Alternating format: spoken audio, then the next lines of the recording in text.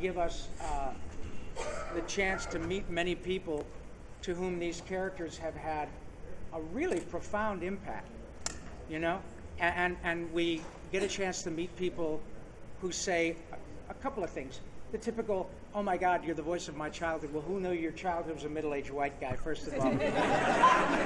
But it sometimes goes a couple different ways. It can be either, wow, oh, thank you very much. It can be either, oh, you know what? I don't need this. I'm a big loudmouth. Screw it.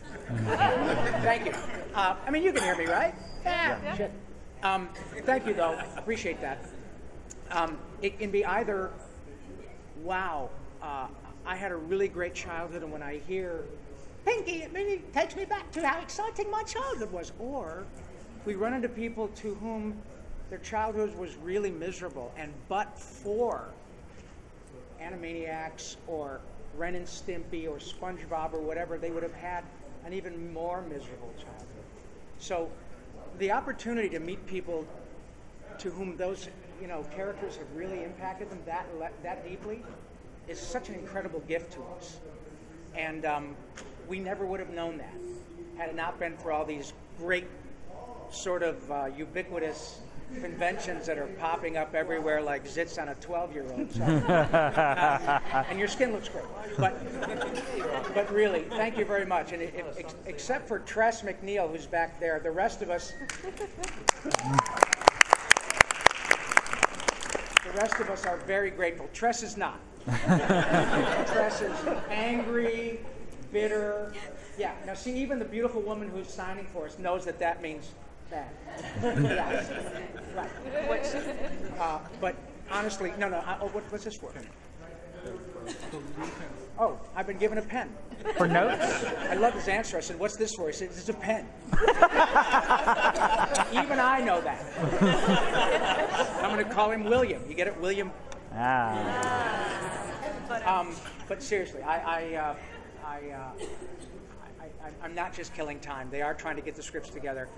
But this really gave me an opportunity to speak on behalf of all of us. And those of you who are coming up, please come and visit us downstairs. You don't have to buy anything. Nobody cares. We just really love to meet you. But it's important that you guys understand how much we appreciate what you've given to us, and that we take none of this for granted at all. We get paid to do it. Used to get us in trouble in high school, and you guys, and often your parents, have provided us an opportunity to make a living. So this is just one really great give back and paying it forward sort of thing. And so thank you very much. And I can't think of a more beautiful way for us to celebrate a new year. And thank you. And we will have an incredibly wonderful, good time. Again, the only other person who will drag us down is my friend Maurice LaMarche.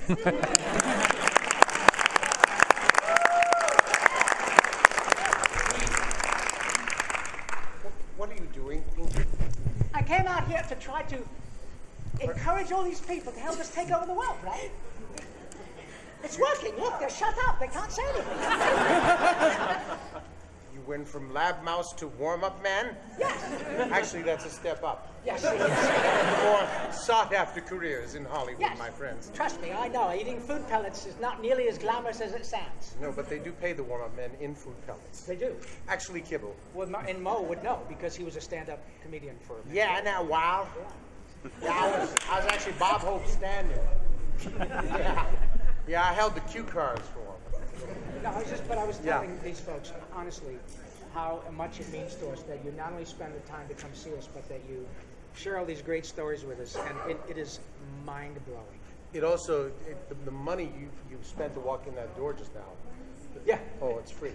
That's the show. That's the show you're going to get. I got a pen. Even though it was free, we are going to give you the free show. We would give you the show we would be getting if we weren't being paid. That's right. So there you go. And we're not being paid, so you're going to get this show. No, you're going to get a great time. No, it's really cool. This is actually not the show. You know how it's not. You know it's not the show is because we are down here, not on the stage. Look, Bon Jovi. Oh look! Thank you.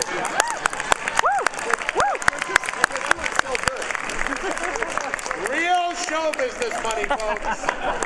This is what separates us from you. We just got paid. Jerry Jones, kiss my little Detroit ass. Exactly. You guys beat the hell out of the Lions last weekend. Thanks a whole lot. That's marvelous. Jess Harnell, ladies and gentlemen. Yeah. Woo! And look, you hear it out the other. It would be funny if Jess walked in that way and then all of a sudden Jess came out from that. That would be worth $20 right there. Yeah. So, but, you know, when we saw, and you know, smaller crowd, right? But this is cool because it gives us a chance to come out and do this. So, because of people like us, we can't. Yeah, we're not quite ready. Not quite. Okay, great. Anyway, hi, I'm Rob. I'll be your host for the. Oh, great! Look, stand up. Would you take? Oh no! Wait a minute. Hold on. Wait just a. I am the evil midnight bomber. What bombs at midnight? Yeah. Up is down, bad is good. Ow, ow. Yeah, baby, yeah. Let me just say, I love this because I was Arthur on the tick, and okay, so I was Arthur in the movie Arthur. Are you hookers? Jesus, I just saw I was doing great with you. Thank you. I'm sorry, I just realized what generation I'm talking about. I've got to do the Russell Brand Arthur. yeah. Oh no, I got you. It's okay. I gotta say, first of all, that's a great costume, but I love your reaction. Here's a man who goes into a public place dressed in Lycra, and you're a big, strong I think guy. that's spandex. Oh, actually. spandex. Okay, but I love your reaction because I said, "Hey, dude, Mr. Tick, stand up," and you go, "Oh no." No, I'm good. As though you don't want people to pay attention to you. Yeah. Dude, you're 6'2" and 220 in a fucking blue Lycra costume. Why are you going, "Oh no"? You can't be shy. Look in the dictionary under dichotomy. Yeah. That Right really is there. an amazing costume, though. Did you buy it? You made it? Well, sort of. Were you dipped into it? Sewn onto you, perchance? It is astonishing. By It really elves? is. No, Little blue elves? it's Blue cost? Can we hear cosplayer you elves? say spoon as loud as you can? Hang on a second. I want to watch. Okay, say spoon again.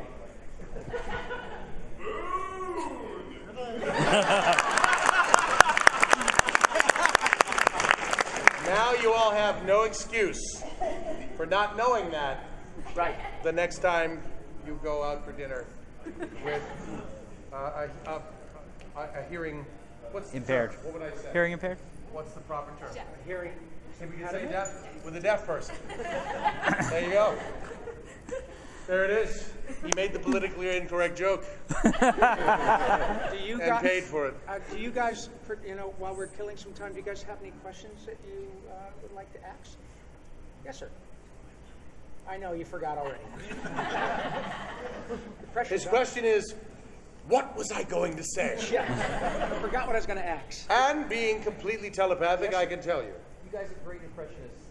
Well, I'm not, Maurice. Oh, excuse me. Excuse me. You are not a great impressionist, Mr. Paulson.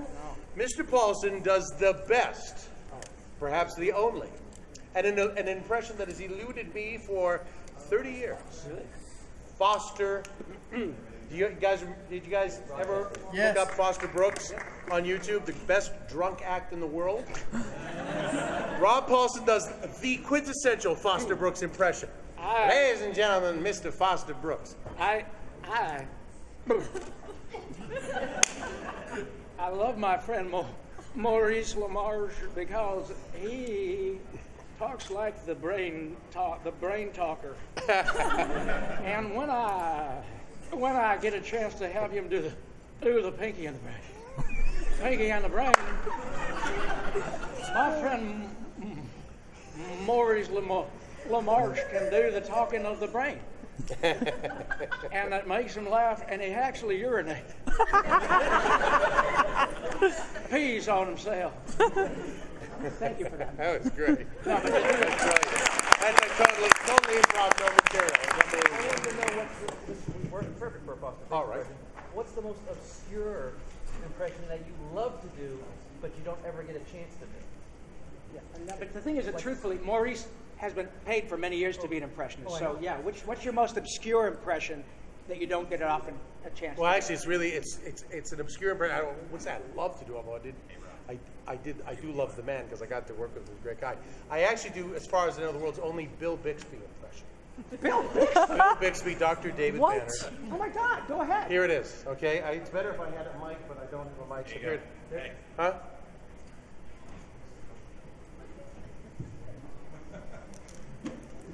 Mr. McGee, don't let me angry. You wouldn't like me when I'm angry. Wow. That's pretty goddamn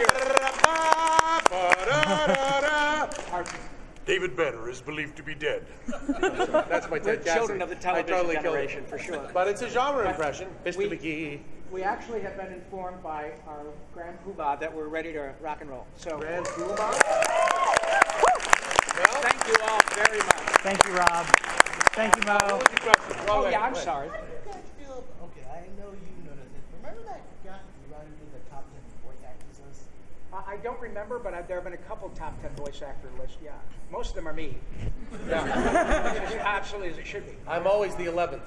But anyway, yes, what about it? But you got a question about How that? did you feel about it? Oh, let me tell you, anytime anybody takes an opportunity to make a list in which we're included on the top 10 of anything, it's a very flattering thing. Except for top 10 people exposing themselves. Right. Which, In unfortunately, public. yes. Which, hey, the day's not over yet.